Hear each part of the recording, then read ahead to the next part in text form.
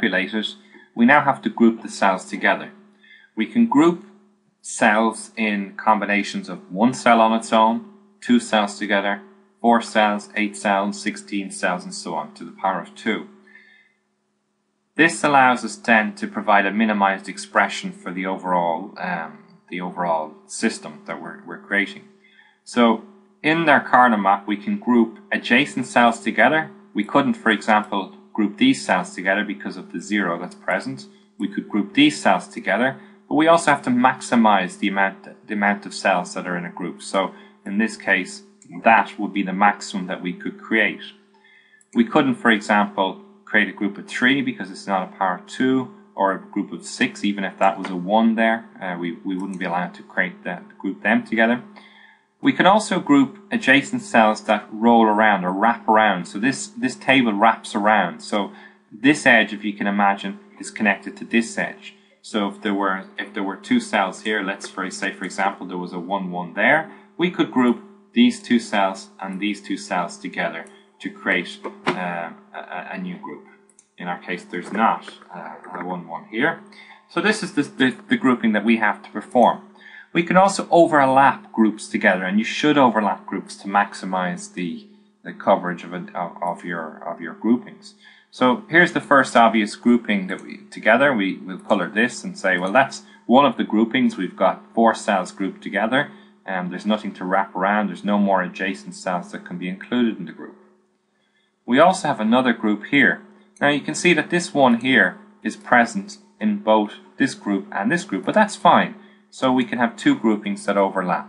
So I'll just group them together, and bearing in mind that this one still remains within the blue grouping as well. So that's it covered. We've covered all of our states in our Karnaugh map. So this is our minimized expression. It is possible that we would also have terms like a don't care term, where it doesn't matter whether it's a 0 or 1. If that's the case, we can use it if we want to, or if we don't want to, we don't have to use it. So there is a possibility of a don't care term as well.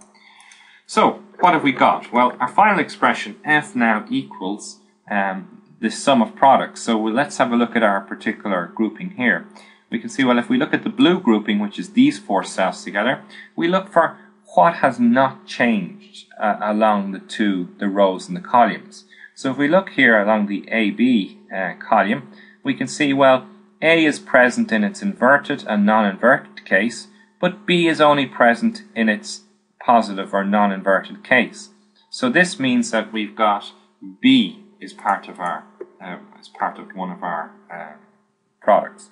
If we look at our row for the same blue grouping, we can see, well, 0, 0, 0, 1, 1, 1, 1, 0. So we can see that C is present in its non-inverted case in both of these columns, but D changes, so therefore we don't include D.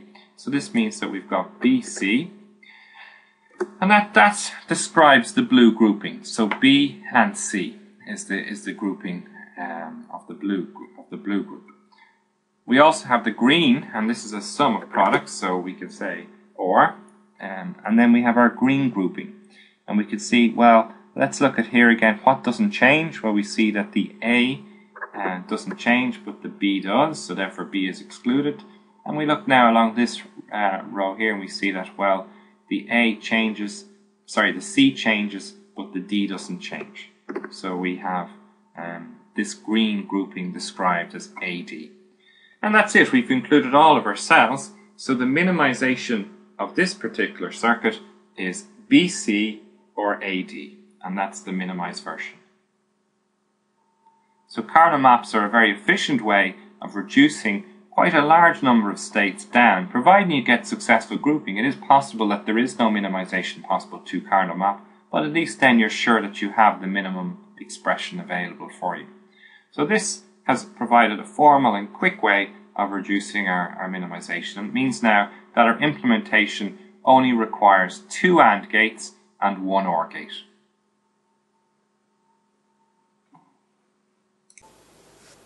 Now that we have our minimize function f equals AD or BC, we can take that function and implement it using our chips. So here I've got my my 4 switches. We'll call them A, B, C, D, and we have our we have them in pull down configuration. So you can see the resistors pulling down to ground. The outputs of these switches, or the values of these switches, are these grey lines here. So this is A, B, C, and D, the grey wires, and then we have our 7408, our AND gates, and this you can see we've powered to high and ground. We have our voltage regulator here, making sure we're getting 5 volts, and you can see it's powering this LED here just to indicate that we currently have power. Then we have our OR gate, so the output of our AND operations goes into the input of our OR gate. So you can see here that the first function is F equals AD, so A and D. So you can see A and D going into the inputs here, A and D, and the output here, the blue wire, is going into the first pin of the OR gates, which is the input of the first OR gate. And also we have our BC is the input to our second AND gate. And you can see the second blue wire going in as the second input to our OR gate. The green wire coming out then is our output, and we're using this to drive an LED just to indicate when the states are high. So again, the problem was to design a circuit so that the output, the LED, is on if the outermost switches are pressed, or the innermost switches are pressed, or 3 switches are pressed, any 3 switches are pressed at the same time, or all 4 switches are pressed at the same time. So you can see it's working so far in that it's not supposed to be lit if there's no switches pressed. So we'll try one switch. I've pressed each one of the switches and there's no output, which is correct.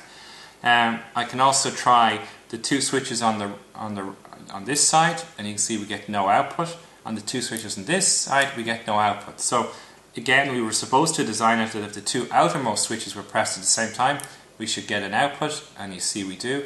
Or if the 2 innermost switches were pressed at the same time, we get an output, and we do. And then we can try 3 switches. So there's 3, and the second 3. Or if we try different, if we try a different tree, you can see that we get working there. Or if we try all 4 together, we get a perfectly functioning circuit.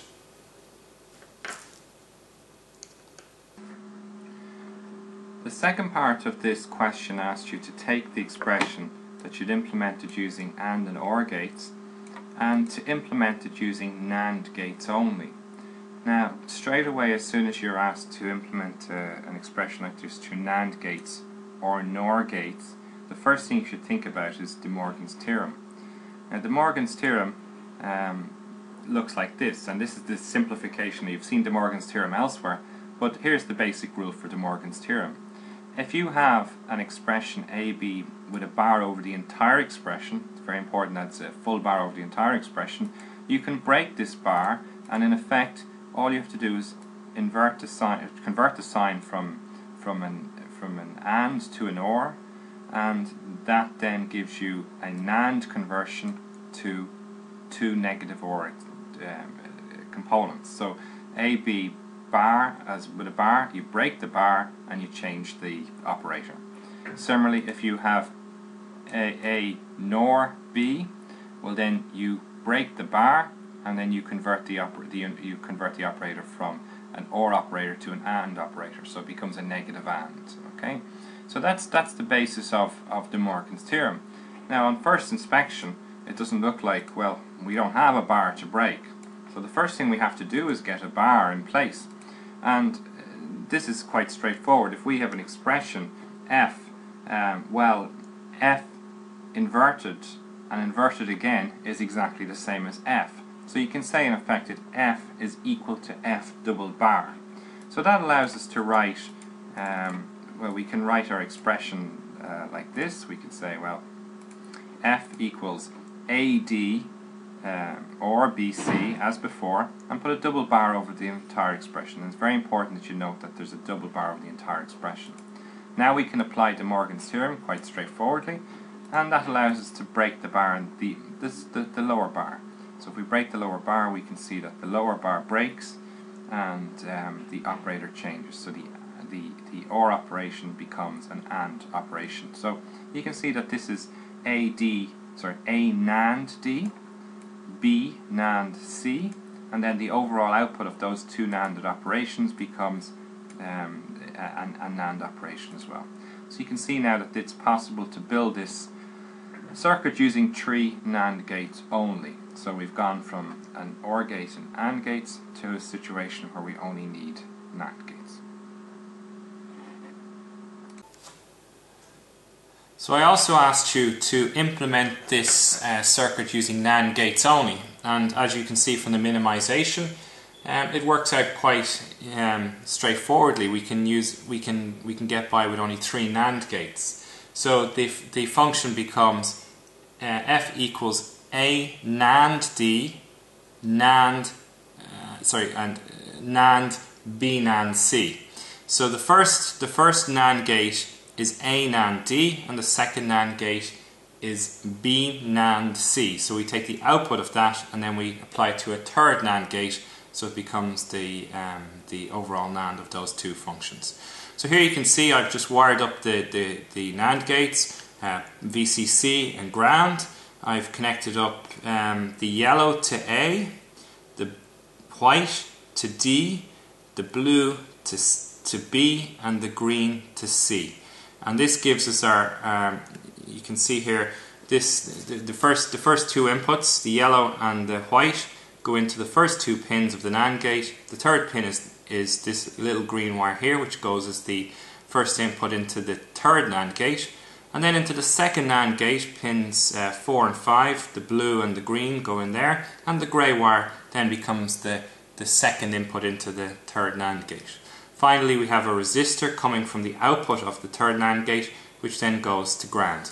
And you can see here that we get the exact same outputs for all states. So you can see for no input, we have no lights. Press one of each of the LED buttons, no output.